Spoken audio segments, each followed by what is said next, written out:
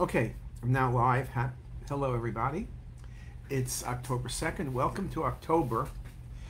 In complaining many people about it's raining in Baltimore for like about the 10th straight day, but we've been fortunate. The rain has not been very intense. It's kind of the drizzling, the raining happens a little bit every day for a few hours, usually when I'm trying to go to work. But we recognize some of you in the audience probably North Carolina, South Carolina, Florida, the waters and floods, just incredible destruction. We always know that it's hard to argue with Mother Nature, and it's also just a sign of global warming. When you get a hurricane in Florida and its biggest impact is on Asheville, North Carolina, just a total disaster, and our heart goes out to all those people and hope they're safe and doing well, and it's the future. And I don't know, you can't really prepare for a flood. You can have some increased food in the house and water and all those things, but when the rivers go up 20 feet and they go up 6 feet higher than they've ever done in history, and the flood that occurs every 1,000 years seems to be occurring once every 2 years, it's really difficult. So I'm not the weatherman, but I just thought we'd share our sympathy with everybody and anybody who has been affected. Today, I also want to take this time to wish everybody who's Jewish, and there's a lot of you who are Jewish, both in the U.S. and around the world, a small part of the population, but this is the Jewish New Year, and what I wish for you, whoever is Jewish, but I wish for everybody who's non-Jewish, no matter what religion, race, denomination, whatever you are, that the new year brings health and happiness and peace. I won't even mention, wealth and prosperity. We used to mention, or people would mention that for the new year, but I think these days people know better that really what matters is health and happiness and peace. And I think in a world that has lots of hostilities, peace would be a good thing for the coming year. And in this election year in the U.S., just an amazing amount of hostility. People running for office are always going to be arguing, right? That's politics, right? Vote for me, don't vote for the other guy. But this year it kind of takes on sort of a new level, and it does not show the best of mankind. And I'm not going to be political. But we need the best and the brightest leading us, because decisions are tough and it's hard to make the right decision even with the best of people. But the government, your hospital, your medical school, your 7-Eleven, your Starbucks, you need to have people who know what they're doing, who have the humanity, who have the insight. You need the Ed Catmull's from Pixar and the Jensen Wangs and the Steve Jobs, people with that kind of insight, people who know where things are going, know what they should do, but are concerned about everybody who works for them and works with them. So that's going to be our prayer for the coming year. Now today my talk is on CT of the liver, so let's see. And it's on liver masses. So we're not going to talk about parenchymal disease or fatty infiltration or anything else. We're just going to talk about liver masses. Protocol. We used to do non-contrast scans, localize the lesion, see how it behaves. We rarely do non-contrast scans. Typically it's arterial and venous, 5 cc per second injection, 100 cc's or so, a little more, a little less, depending where you are and the size of the patient. We then will do dual phase imaging, typically arterial about 30-35 seconds post-start of injection, venous at about 70 seconds. Sometimes we will get delayed phase imaging. Sometimes if you're not certain something's a hemangioma, or you want to see better washout of a tumor like with FNH, you can do delayed at about 4 or 5 minutes. We used to get all the phases. Now it's typically just those 2 phases. Depending on how lesions look, I think we can be very certain what the lesions are.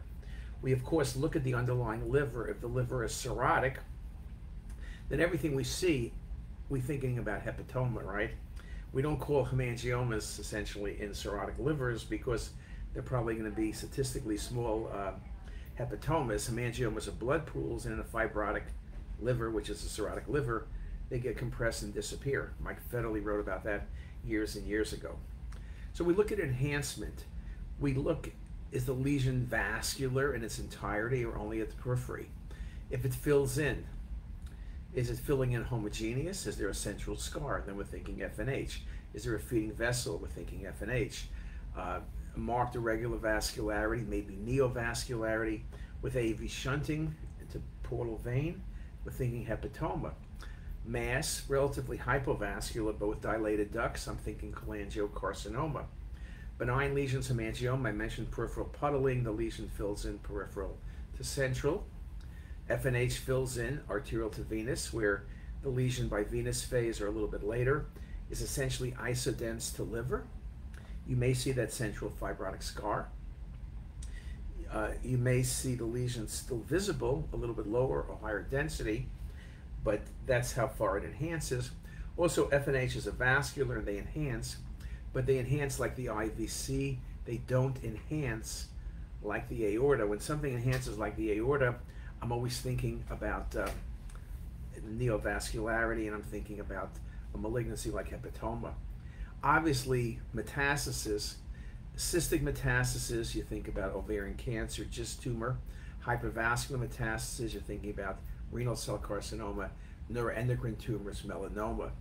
Also, multiple lesions, we think about metastasis, though hemangiomas can be multiple, hepatic adenomas can be multiple, occasionally FNHs can be multiple. Hepatomas can be multiple in the sense there's a big hepatoma and there's some satellite lesions, but otherwise it's typically going to be a solid unilateral mass, typically in a cirrhotic liver a high percentage of the time. Again, key things for you to think about: how does the liver look, not contrast, just in terms of before you inject, is it cirrhotic, or after, is it cirrhotic? How does the lesion behave? Peripheral enhancement, homogeneous enhancement, irregular enhancement. What about feeding vessels? Neovascularity is typically hepatoma or metastasis, but vessels into the lesion can be FNH or hepatic adenoma. And again, that feeding vessel to the center of the lesion typically is FNH. We talk about metastasis. Again, I mentioned about a range of appearances. Think about the primary tumor, things like colon cancer or hypovascular, things like neuroendocrine tumor or hypervascular. So there's a range of hypo or hypervascular metastasis, but again, other findings outside the liver can be helpful. I mentioned cholangiocarcinomas. The primary tumor most likely to have dilated ducts is going to be a cholangiocarcinoma. Other things can have dilated ducts. Obviously, a pancreatic mass growing upward can cause invasion of the liver, and ducts. But typically, we think about cholangio. Again, I mentioned not hepatoma.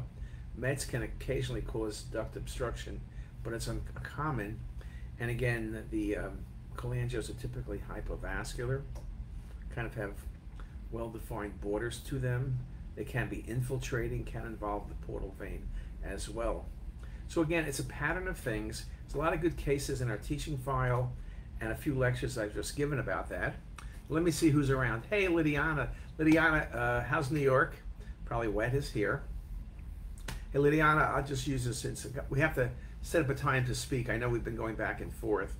Lydiana was my admin for a long time. Then she decided to work for somebody better at UCSF, who won the Nobel Prize. So I guess if she would have stayed longer with me, maybe I would have won the Nobel Prize, but I don't think so. That guy already won the Nobel Prize for discovering CT. And that was Hounsfield, and that was yesterday, right? It's the 1971 was the first scan, so that's 53 years ago, and Lily put some information on the website. Let's see, what else? That's really about it. Let's see, the other people, hello, John Davenport, New York. A lot of people are in New York. My grandchildren are in New York, okay? But they're not online at the moment, and they better not be online anyway. But other than that, hopefully that helps you a little bit about liver tumors. Again, it's a matter of really thinking about things, calculating. Again, protocols are very critical. That 4 to 5 cc injection is critical. If you do slow injections, you don't get that vascularity, you don't get the information you need to really make the call. So with that, I'll stop there. Again, as I mentioned, look at CTisus. There's some lectures on the topic. We're doing more of them. And with that, I wish everybody a great day, and keep safe and all those good things. Okay, bye guys.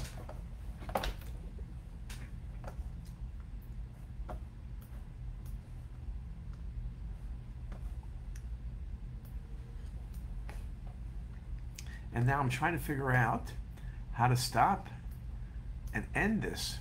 This is a first for me, and you can hear me talking. I know you're listening, but I'm trying to figure out how do I end this. Wow, they must have moved something else that doesn't let me end this talk. Now, I don't want to end it in a way that's going to erase it. But let me say, here it is. Bye, guys.